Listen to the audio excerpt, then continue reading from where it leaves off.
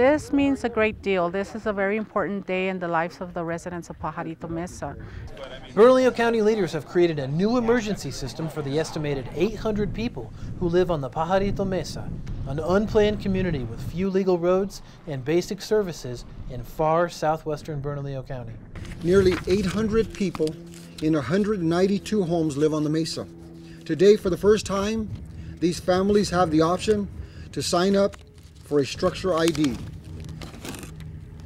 So now they're going to have, I don't want to call it an address because it's not an address, but it's a structure ID. There are very few legal addresses on Pajarito Mesa, which means in the past, emergency responders have relied on landmarks and general descriptions to find fires, medical emergencies, and reports of crime. Well, you know, probably one of the most important things of public safety is being able to get to your emergency quick. And it's a well-known fact that the sooner we can get there in any type of emergency, whether it's fire, medical, or law enforcement, the better the outcome. In the past, when an emergency arises in the community, people would call emergency services, but without the knowledge of where to go or how the community was set, I mean, sometimes it would take a long time, and that could mean the time between life and death. Interaction with the citizens, we feel, is imperative to helping us protect and serving the people the best we can.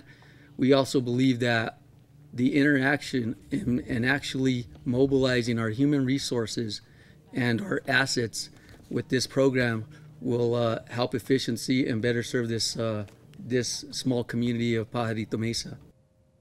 This project is one of many to improve living conditions for the families of Pajarito Mesa. We want to make sure that everyone is safe. To that end, we have this fire truck right behind me that was about a $250,000 investment on the county's part.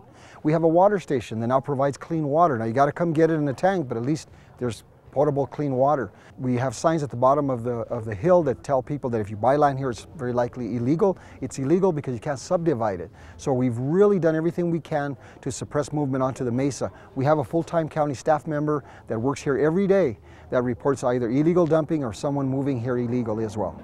We've also now have this emergency system in place, which will allow our emergency response teams to get here quickly to find you in an emergency. So the county has taken some positive steps for a community that's frankly off the grid. The Pajarito Mesa Structure Identification Project is voluntary. Families or individuals can contact the county to have a metal sign with a unique number placed at their home. The sign would be connected to a specific location on a map. Families, people that reside here are going to have to request, because it's totally voluntary, you're going to have to request a structure number, a home number. Now it's not an address, but it is a number that will identify on a map, and so when they call 911, they will be able to be identified on the map. Law enforcement will get that same map on their visuals, as well as our fire. To sign up for the Pajarito Mesa Structure Identification Project, please call the Bernalillo County Fire Department at 505-468-1310. Bernalillo County, we're more than you think.